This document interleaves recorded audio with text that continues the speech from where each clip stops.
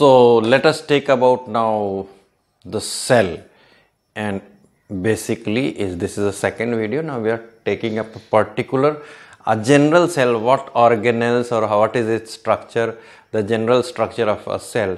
So already, as I have told, that there will be some basic things in the cell which most of the cells will have, but however there will be little deviation depending upon which cell we are talking about. But more or less what diagram I have made of animal cell, generally most of the animal cells will contain these will have this structure. Now remember, first thing is that we have to understand there are two types of cell. One is called prokaryotic.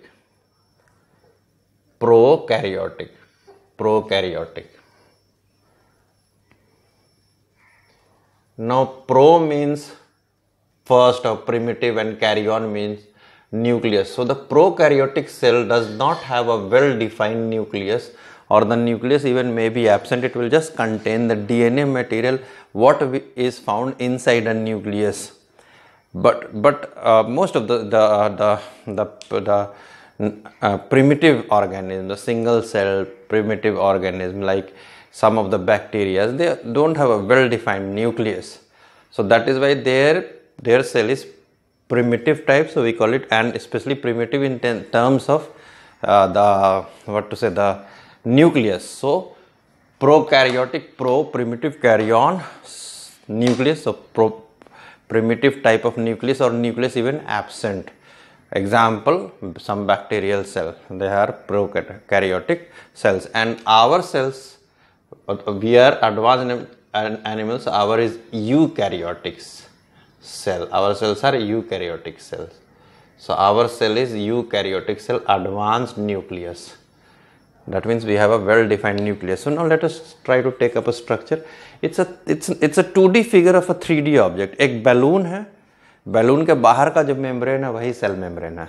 A balloon has got outer membrane, so that is a cell membrane. Imagine we fill in some water inside, little dirty water, mud inside.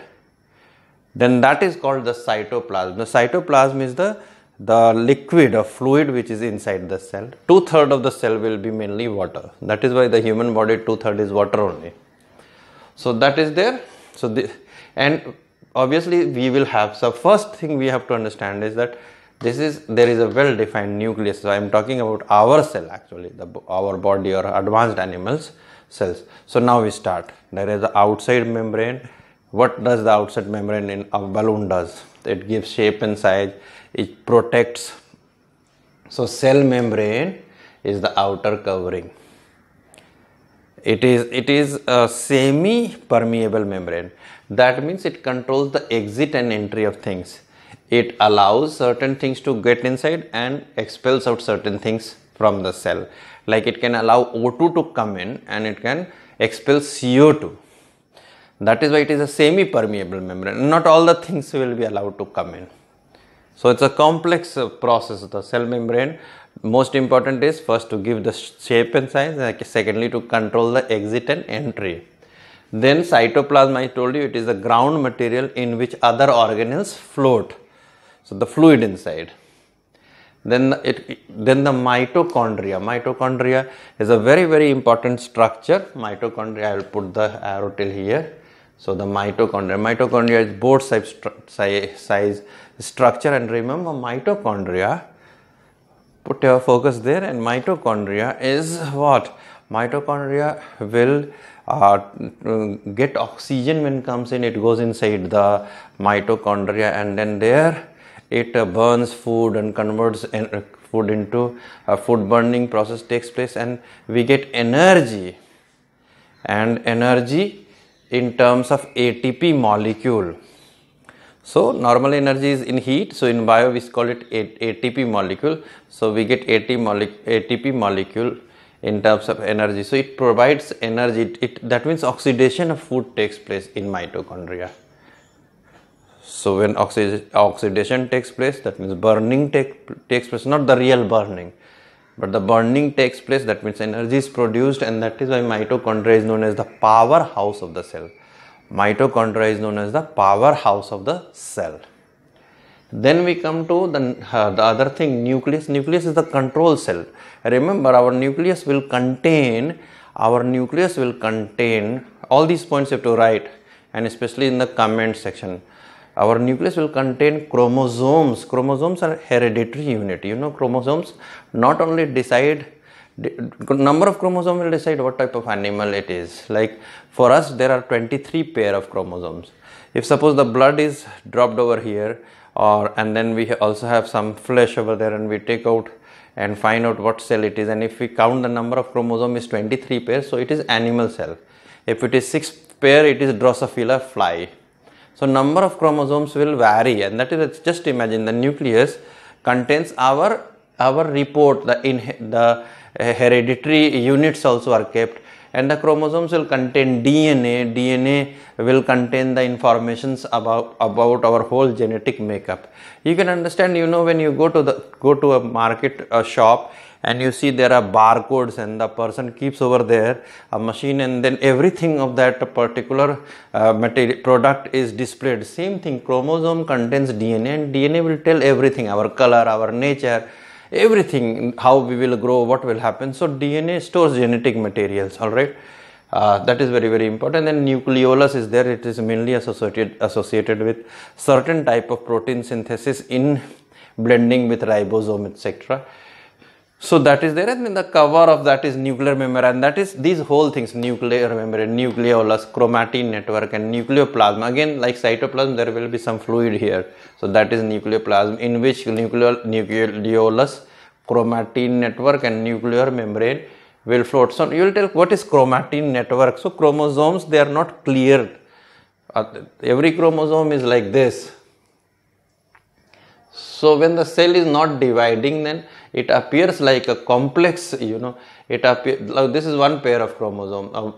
So when the chromosome is not visible, then it is in a complex form. You know how we have thread, you know, at one place. So all of them are entangled with each other, but during cell division, they all are bifurcated, and we can count. Then we come to the vacuoles. There are many vacuoles. You know, we will connect it to plant cell very soon. So there are many vacuoles. The vacuoles will give little volume and shape, and that maintains the pressure of the balloon, I said. So of the cell, there will be the pressure maintains.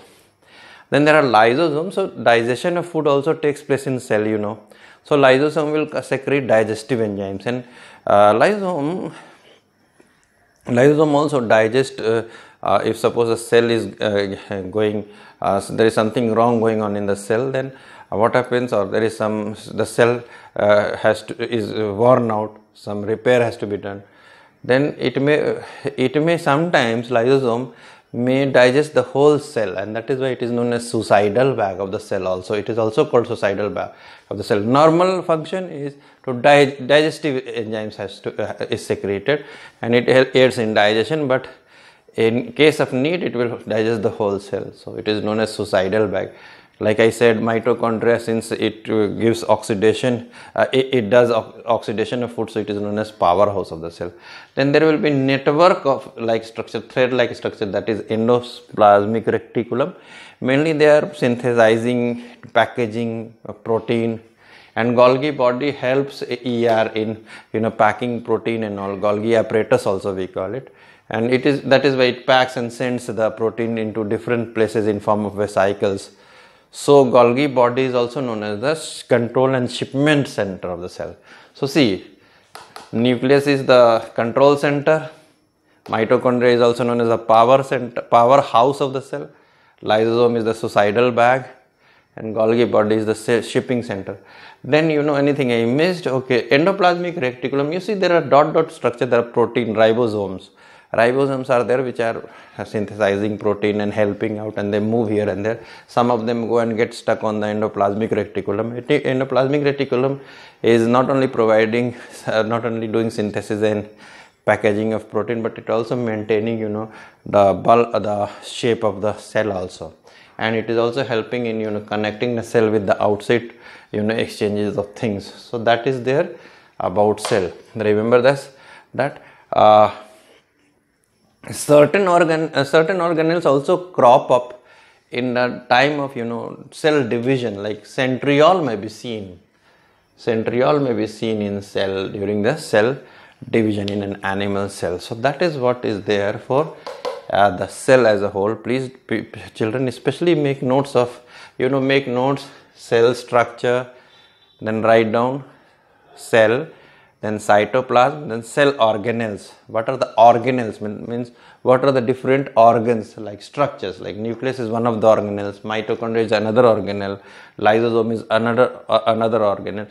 These are almost living, that means they are performing some functions, while the cytoplasm is non-living part, we can say, more or less, but not, it's also working, but normally the organelles are doing the functions, and cytoplasm is providing the site or the place. So that is most important in animal cell. Thank you.